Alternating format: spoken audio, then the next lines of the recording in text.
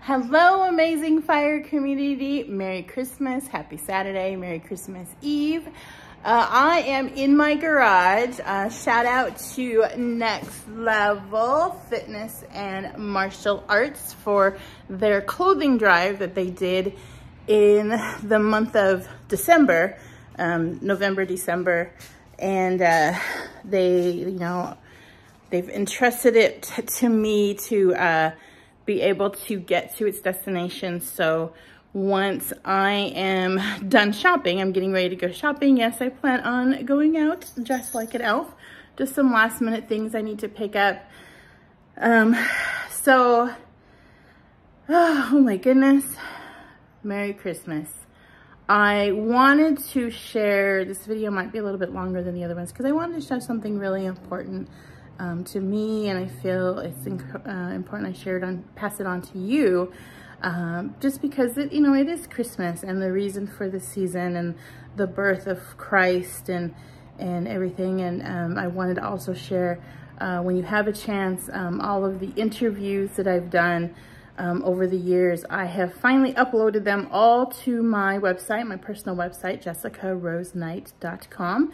If you go under Jessica's interviews, you can watch and listen to them there. I think I have around 10 now, and they're, just about human trafficking, my perspective when it comes to just the social issue, my experiences. But I wanted to share with doing these podcasts that it's very important for me, and this is why those that I coach or that I encourage and kind of guide when they're working on their purpose or finding their voice is that, without the huge healing that Christ did in me back in 2011, I wouldn't be able to do what I do. Like, I listen to the podcast and I hear what I share, but really what it comes down to is this amazing healing that I went through. And the holidays, it's actually really hard. There's some abuse surrounding the holidays. Some of you have heard my story of the different things that kind of went on in my family and the confusion. And, when I was a kid, the one thing that I wanted was a different family. I was actually angry at God for many, many decades for giving me or assigning me the family that I had. And I had this hard heart. Like, my heart, my kids will tell you, my heart was like stone. And it, it's just the way that I was brought up.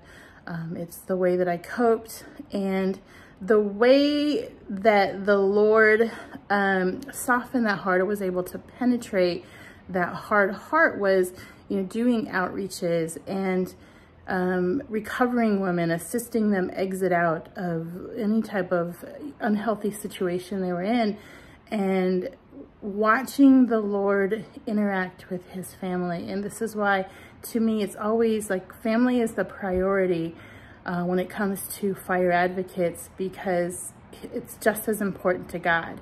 And we think about this holiday season, and God so loved the world that he gave his only begotten son. Jesus didn't think it less to become a man, to be below the angels. And my biggest thing is that he lived among us. Like, he got into our world to see what it was like.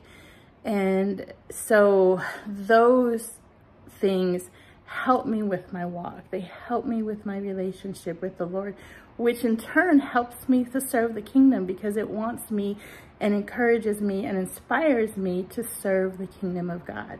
So during this holiday season, remember, don't get, my biggest thing in my prayer is always, don't let me get distracted by what the world is doing, but let me serve your kingdom.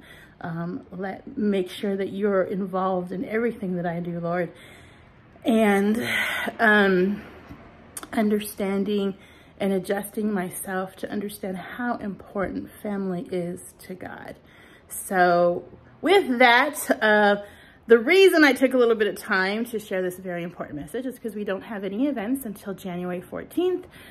There's the summit over at GCU, and then Dr. Vashi and her sorority sisters will be hosting Fire. Now, the Next Level event it's not like a public event. It's more for Dr. Vashi's sorority sisters and for fire advocates to attend. I'm still waiting for the exact address. I put an address on our events, but that might not be the final address. So be watching for that. I hope you guys come out. I will follow up with you next Saturday. It'll be New Year's Eve, and then I want to discuss how are we going into the new year. So have an amazing, amazing time with your family. Thank you so much for watching, and stay blessed. Mwah. Love you, ladies.